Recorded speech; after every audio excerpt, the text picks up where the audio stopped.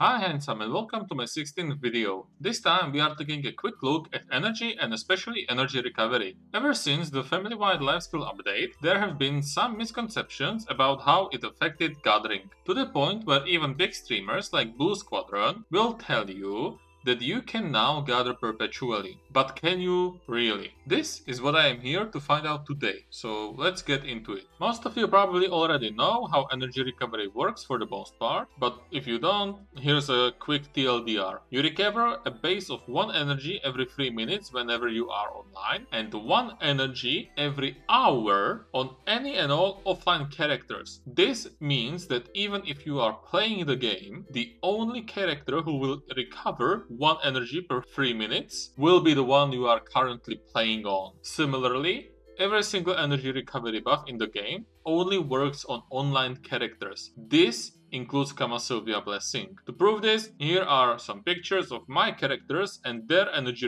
levels before I went to bed and after I woke up. You can see that their energy went up by the amount of hours I was sleeping. Not more, not less. Already you might start seeing a problem with the claim that you can now gather perpetually, especially if you are playing the game in multi-hour long sessions. Well, before we can actually get to calculating if there are any circumstances in which this would be the case, let's first talk about character slots. You start the game with 6 character slots. Every character in a family shares the same maximum energy. The current maximum possible energy as of making this video is 700. You can also buy and slot in 2 energy crystals into your crystal tag for an additional 20 energy, and the millennial ginseng, which is very rarely obtained from minigames, will provide you with an extra 50 energy for the time that it is active. But that is the absolute maximum as far as I know. For the purpose of this video, I am going with the energy reserve that I have right now, which is 555. I think this number is relatively easily obtained by just playing the game and not going out of your way to grind knowledge too much. If you are seeing yourself with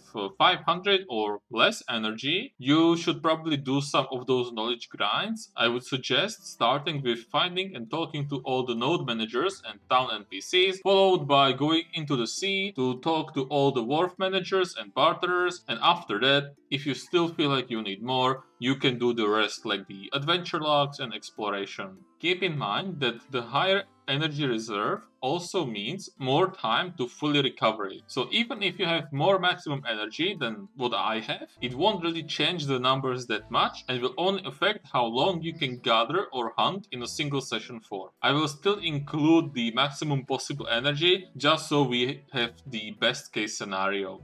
Alright, now let's circle back to character slots. The maximum number of characters you can have is 32, and you can increase the number of characters by either of 2 means. You can either buy the character slot for 10,000 loyalties or for 600 pearls. Let's first talk about the pay to win option, since it's the easier one of the 2 to explain. If you decide to whale up and only buy the tickets or the character slots with pearls, it will cost you a total of 15,600 pearls. The closest bundle to this number is actually the 15,000 plus 2,400 pearl bundle, which will cost you $150 and leave you with an extra 1,800 pearls to spend somewhere else. You could wait for some kind of 1+1 deal, which would bring this number down to, I would say, $70 or maybe $80, depending on what kind of 1+1 deal it would be. Now, let's say you don't want to spend the equivalent of 1 or even 2 AAA games on character slots, and instead you want to use the loyalties option. Here, things are a bit more complicated. First things first, like I said, you need 10,000 loyalties per slot, but you can only buy 1 character slot per month, and this resets on the first day of each month. So it will take you 26 months to get 26 characters, right?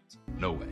Not this time. Not this time. No, not this time. You only get 200 loyalties per day if you log in that day. That means that even if you log in every single day, you only get 6,000 or 6,200 loyalties per month. You do get some loyalties as part of events and sometimes even login rewards, but I wouldn't say that it's enough to cover the 4,000 loyalties discrepancy every month. Also, this is assuming that you will not spend the loyalties on anything else at all. So, to conclude this segment, in theory 26 months minimum. In practice, closer to, I would say, 36 or even 40 months, and most likely much longer than that if you want to buy something else with those loyalties in the meantime. Of course, you can combine these two methods, so it might take less time if you decide to spend more money and vice versa. Alright, now for the fun part. First, here is how much energy per hour you could recover with the different buffs and also when using energy potions on top of it. You can also see how long it would take to recover both the 555 and the 770 energy. The average gathering session takes me roughly 45 to 90 minutes to do,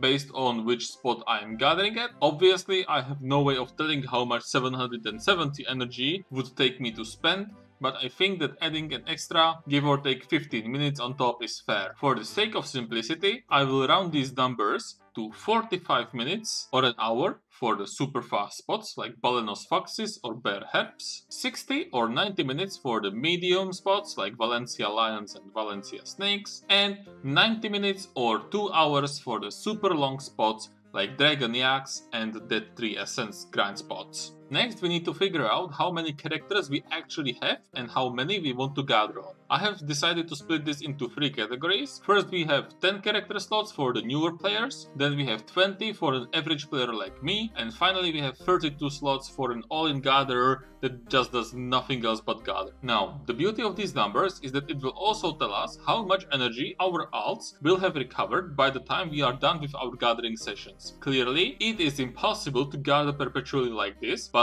just saying this wouldn't be exactly fair. Nobody is actually gathering for 20 hours straight, right? So here's the energy you would recover on a single character with a limited playtime. Yes, you can gather with a lower energy base, but that will only make the process faster and the cycle faster as well, which will inevitably continue until you are stuck with like 20 energy per character and can't even transfer gear between them using mates anymore. Now, there is one thing I haven't mentioned, and I didn't really want to mention it in the first place because I thought people already knew, but just in case I don't get accused of withholding information, here it is. I am of course talking about energy potions and the Miraculous Herbal Medicine. First of all, let's talk about medicine. It will give you an extra 2 hours of gathering. It gives you 500 energy when you use it, and then 600 energy over the course of the next hour. You could theoretically use this on every single character you have to double or even triple the number of hours you can gather, which would make perpetual gathering possible for that cycle. But first of all, good luck getting even 10 of these items consistently, let alone 20 or 30. And second of all, the cooldown on both the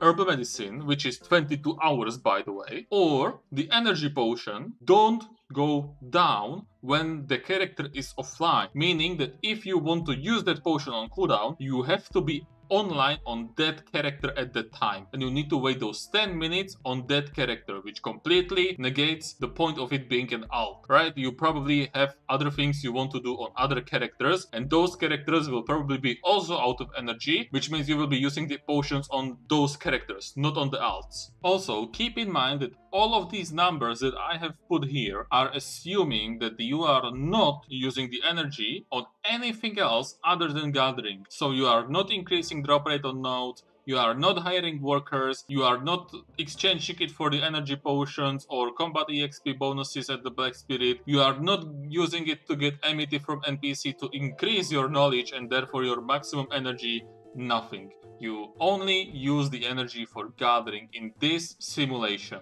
Also, I didn't talk about hunting, since hunting can be done perpetually for the most part. The most popular spots will not drain your energy even on a single character, as long as you are using energy potions. These are of course Shadow Lions and Grass Rhinos. You can use Greenpaw spreadsheets to see the numbers for yourself, as they have a much more comprehensive and easier to use spreadsheet than I could ever come up with. In conclusion, even with 32 characters, it is still impossible to gather perpetually. The Family Lifeskill merge did not make perpetual gathering possible. All it did was increase the maximum capacity of energy you can have at any single point in time. To use a metaphor, before Lifeskill merge, our energy was the size of a phone battery. Now, it is the size of a car battery, but we are still using the same USB Type-C plug to to charge it. Alright handsome, that is it for today's video. I hope you liked it. There is a chance that I am wrong about this, although I don't think so, but if you know something that I don't, then please let me know, because I really do want to know if I'm doing something wrong. I decided to make this topic into its own video rather than put it into the following video that I'm going to be making, to make it more concise and easily digestible. And you don't have to worry, because there won't be another spreadsheet extravaganza in the following video. There will also be a short test streaming session tomorrow, Sunday the 26th, at around 7 p.m. Central European Summer Time. We will do a little bit of gathering and then guild bosses, so I hope to see you there. That is all I wanted to say for today. Remember to like and subscribe, and enjoy your grind.